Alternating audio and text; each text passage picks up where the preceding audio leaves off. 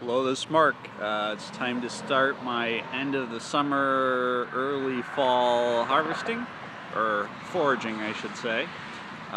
This tree is on the property of an office complex. It's not been taken very good care of, but it is producing apples. So I will, before they all fall on the ground like those, and just get run over by the landscape company, I will come through here and pull all of these and harvest them, and I will use them to make apple cider, which here in the States we call it apple cider, but everywhere else it would be called fresh pressed apple juice. And then if there's any decent looking apples, then I can set those aside to do applesauce with or other apple products. Just wanted to show you the first part of what I'm doing this year. Thanks. Bye.